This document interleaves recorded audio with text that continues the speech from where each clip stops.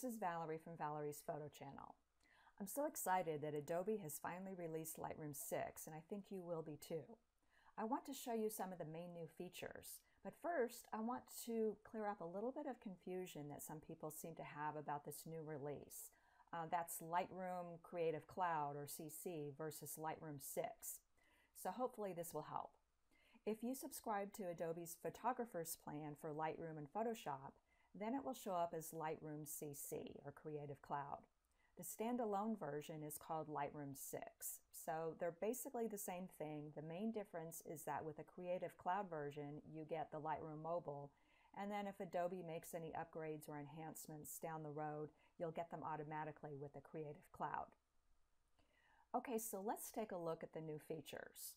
Well, this isn't a huge upgrade like with Lightroom 4 and 5. There are some much asked for new features that will help speed up your workflow. Basically, speed is really the big news. So let's start with the major performance enhancements.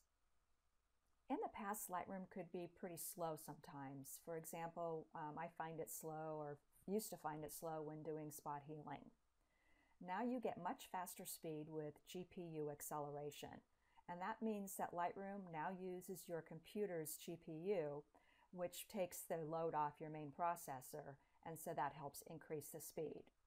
So you'll find that when you adjust sliders, the changes will render much faster. So to find out if your computer or if Lightroom is using your computer's GPU, then just go to Edit in the top menu, and then go to Preferences. And under the Performance tab, you should see Use Graphics Processor, and you should have a check mark here. And then you can see your graphics card here.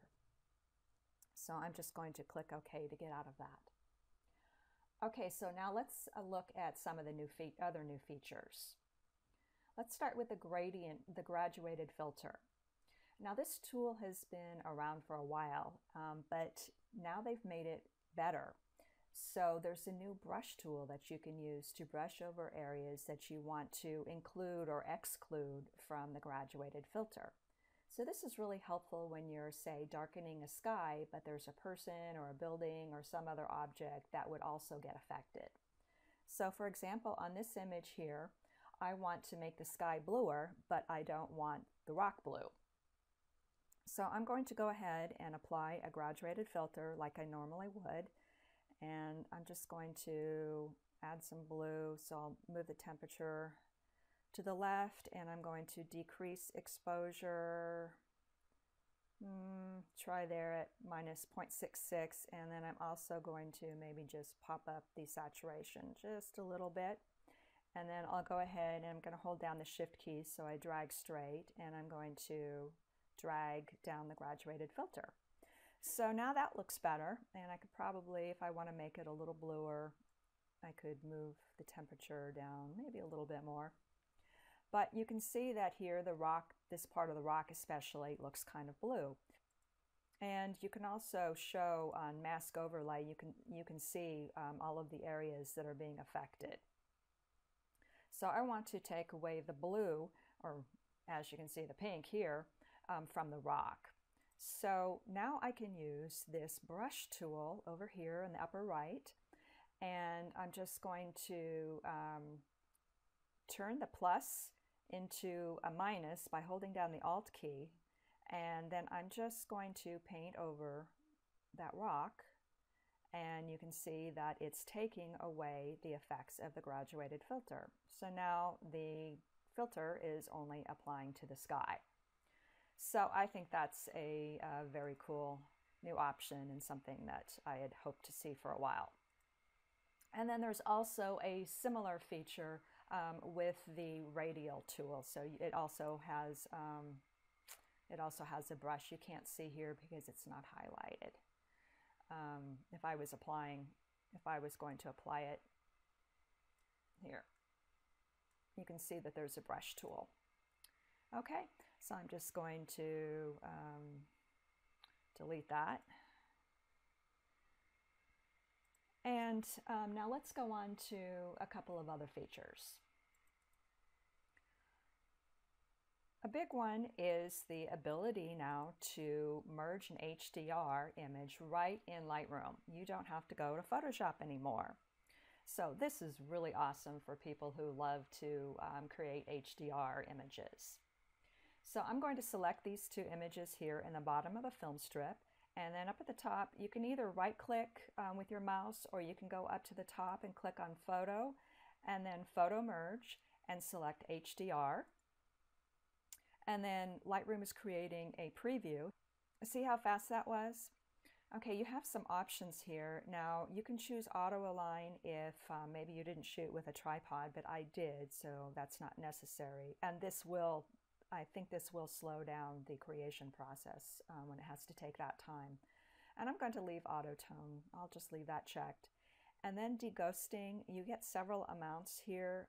This you can use, say, if it was a windy day and maybe you had some movement in the trees or the bushes, you could select some deghosting to help reduce any kind of blur with that. And then you can have this box here checked to show an overlay so that it would show areas that were where the deghosting was applied. So I don't have any to worry about, so I'm just going to go ahead and click on Merge. And then you can see in the upper right, Lightroom, you can see the progress. Lightroom is creating the merged HDR image. And it is almost done. Oh, it is done. See how quick that was? It's so cool. And so now that image appears down here in my film strip. I want you to notice something. This is a DNG file, which means it's a type of a RAW file.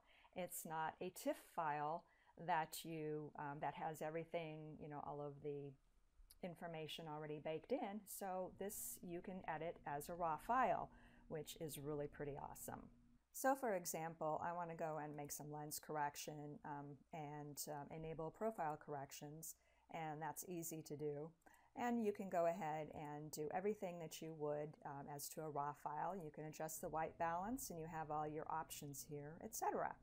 So that's pretty nice. And there is a similar built-in panorama stitching that works similarly to the way the HDR merge works. So that's a very nice option to not have to go into Photoshop.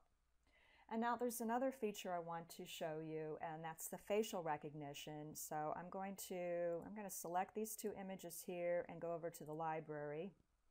And so there is a new button that's been added down here just above the film strip, this people button. And so Lightroom, you can teach it to recognize faces. So you can see right now that Lightroom is guessing, is this Madison? And so if it is, I can go ahead and mark this check mark. And then that will show that, okay, that's named, and this is showing as unnamed, and then this is also Madison. So I can go ahead and click yes, or if it wasn't, I can have it say, no, this is not Madison. So I'm just going to go ahead and click yes. And so that's been added to the database. And then as you identify more people, Lightroom gets better at locating them in other images.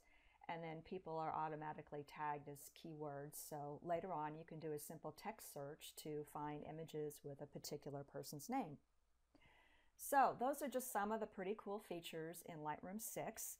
And there are a few others that I've got detailed that you can read on my blog at ValeriesPhotoChannel.com.